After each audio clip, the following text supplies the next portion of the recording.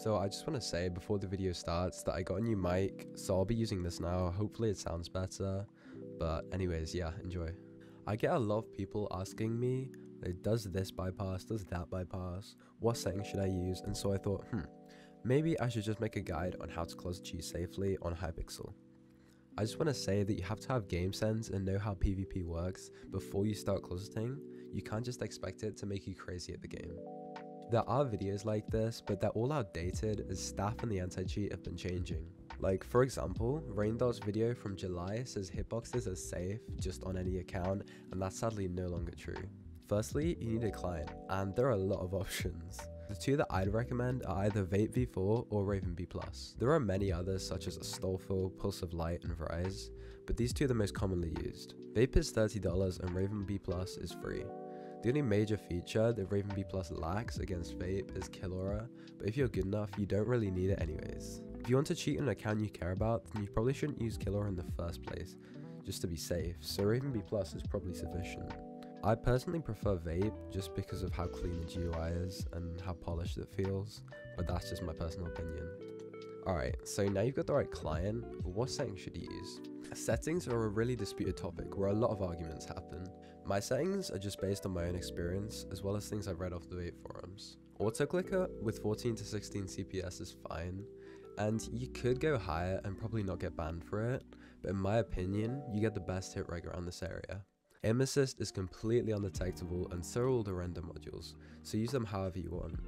If you need to toggle a bit, then you can use slight reach and velo, but if you're on a good account, I would go no higher than 3.3 reach and no lower than 90% horizontal velo, especially if you've got under 80 milliseconds ping. Your reach and velo settings basically vary depending on your ping, so take that into account. The higher ping you've got, the more reach and velo you can have, and vice versa. I'll leave a more detailed guide in the description with all the ping ranges, but if you've got around 20 milliseconds ping, then you need to be a lot more careful than someone who has 200. Scaffold is fine on any delay, and it doesn't get you staffed yet, so it's completely up to personal preference. I'd go 70 to 90 because it's fast, but that's just me. Watchdog has been getting quite a few updates recently, so I'd no longer use fast place with 0 delay or the Vape V4 bridging modules. And kill aura is fine with the correct settings, so maybe 5 to 7 attacks per second on legit aura, but personally I found it wasn't reliable for clutching fights and it's not worth the risk for me. If you want to stay undetected and not get staff banned, then I've also got some tips which I've acquired over time and also heard from some people. So 3 of them are scaffold related, but basically just turn it off when you're not bridging, like please. The amount of people who leave it on really annoys me, and this is because it makes you do something called clipping.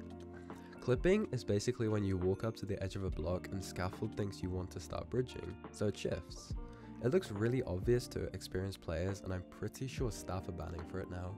The second tip is to actually shift while jumping when you're scaffolding. If you jump without shifting, you often fall and also it looks really sus. Thirdly, make sure to line up your cursor properly when you're diagonal bridging. Otherwise, it double shifts like this and I don't think it takes a genius to figure out that you're cheating.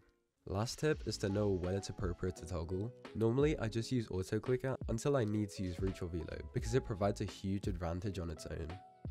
That way, you can minimize your chances of getting banned. Anyway, hope this helps. Sorry for not posting in like 8 days, but yeah, bye.